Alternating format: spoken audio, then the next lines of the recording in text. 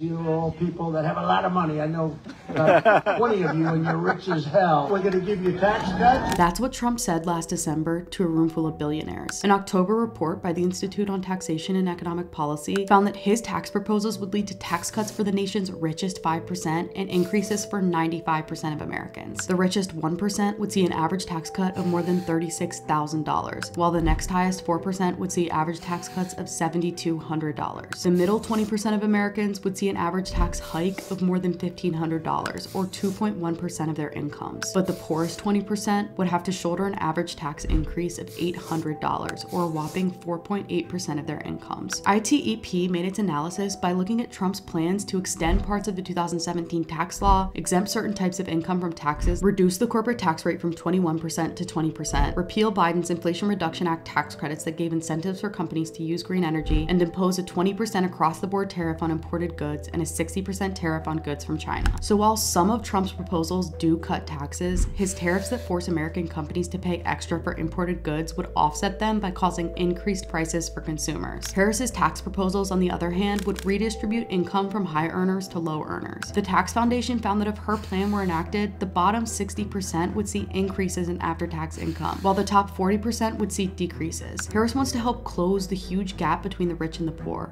Trump wants to expand it.